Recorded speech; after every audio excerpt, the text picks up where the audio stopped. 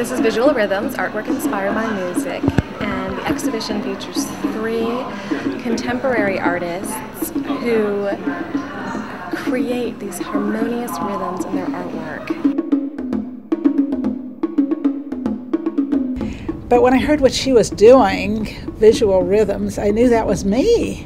I had to say, yes, of course I'll be part of it. I was excited at the opportunity to join the other 2 artists in a show called Visual Rhythms. One reason I wanted to come is that she would get dancers and let me do what I had done at Texas A&M, inspiring dancers to extend their dance onto paper. She has worked with dance students while she's been here, and as you can see, her work is very gestural.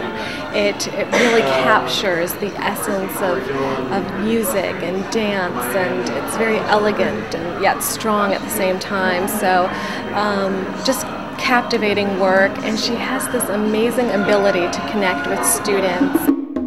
My film Dancing Hands, which was created for the purpose to inspire everyone to let their hands dance on paper.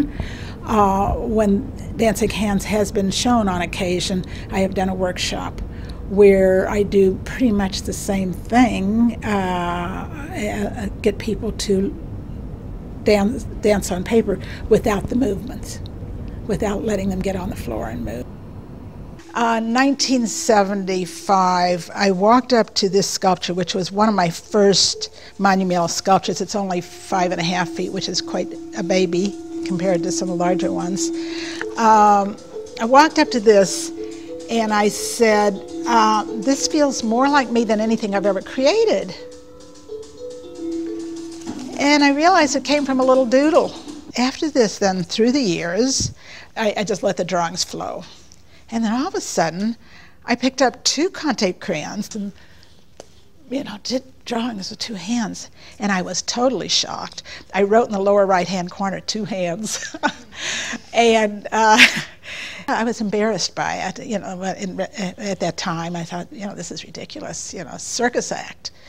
And so when I went back and started drawing with 1 hand, it just didn't feel right. In order to feel honest, to feel whole at that time in my life, I needed both hands. So up until the 90s, it was 2 hands all the time. Before I show Dancing Hands, I give them 3 rules. Pretend like you're the only one in the room. Don't look at anybody else's paper.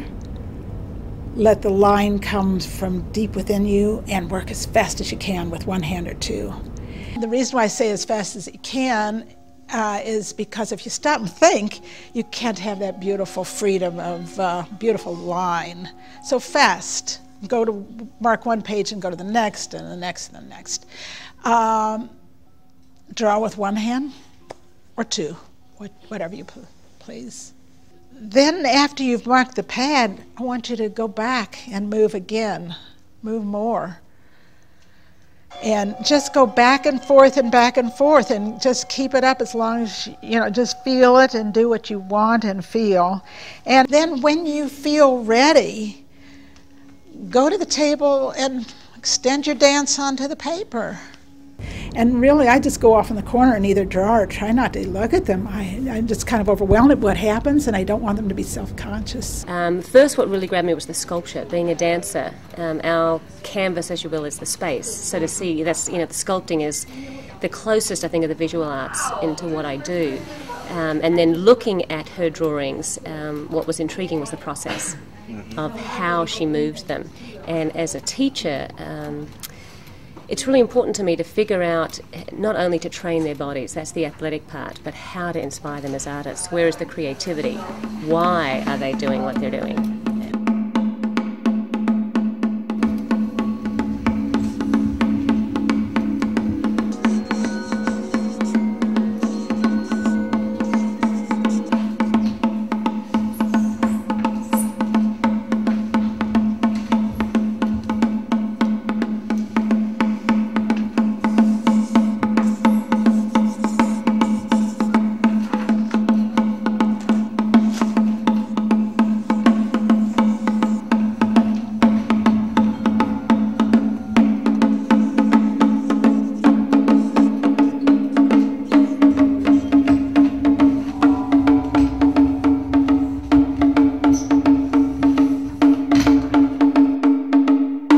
though it was a very abstract work that we were doing, I really liked what I was doing at the end better than what I started off doing. I started finding, I guess, the way I wanted to approach what I was doing. It got to the point where I found I couldn't keep my feet still when I was making these lines on the paper, and sometimes you had to jump just a little bit to get your entire body involved, and that felt, wow, you know, wow, that someone has taken this technique of doing that. And it was so, from the improv that you do as a dancer, I mean, that's all there, you know, you're doing that all the time.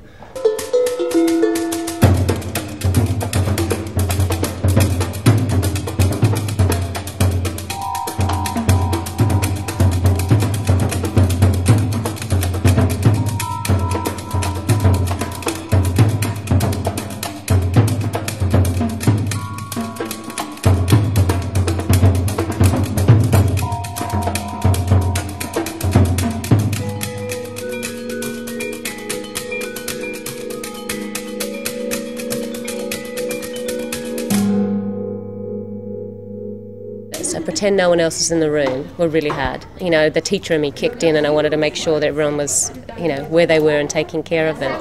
But then also that that there were rules kept me thinking about rules and was I attending to them or not.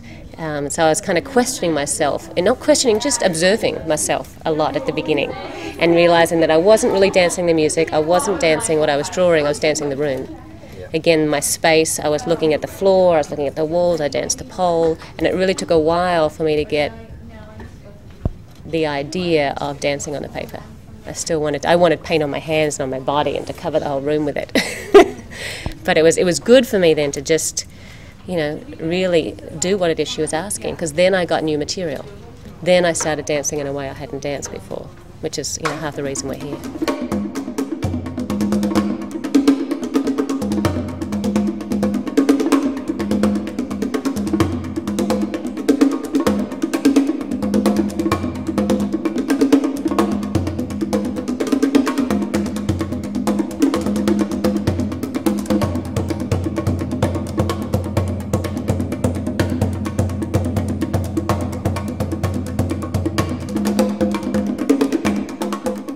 That was absolutely magnificent.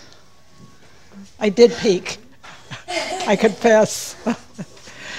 It made my body yearn to dance. Kara? Yeah. Kara, I loved what was happening with you against that wall. Oh. It made me feel like I could try it, you know, if I had the wall to help me for security, you know, because I have bad knees and I don't feel free to just dance. Yeah. But if I had that wall, Yeah. it was just so beautiful. It was just like I was painting on the wall, you know. It Did you was. feel like it? Yeah, that's what I was, because there's a lot of times I was on here and I just felt so like, so then I started just painting like. I thought it was great. I thought it was really, it was exploring a new aspect of movement that I haven't really felt before, as far as like putting a pen in your hand and kind of like putting what you feel movement-wise into paper. I thought it was really cool. I was very nervous.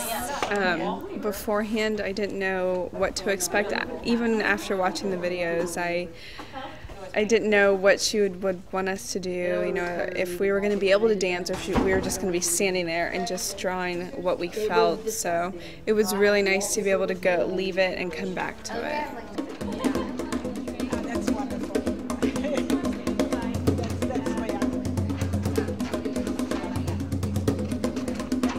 I had a good time. It was just wonderful, and I was pleased. And then when I saw all their drawings, I felt very humbled. I felt like, as I've said, anyone can do it. And by golly, they did. And I really didn't want anyone to see my drawings because I thought that theirs were as good or better than mine. The workshop was so personal. It was a time when there wasn't an audience. It was a time for them to feel and respond and create for themselves. And she inspired these students. It was so incredible. I was absolutely thrilled. There was one woman, I don't know if you got her on camera, who was leaning against the wall and moving. And I wanted so badly to get up there and do the same. There were many moments I just really wanted to move. My body ached to dance. It was very inspiring to me and very thrilling. It was so beautiful. So I was thrilled. I felt very close to the dancers and very connected and very grateful that I'm here.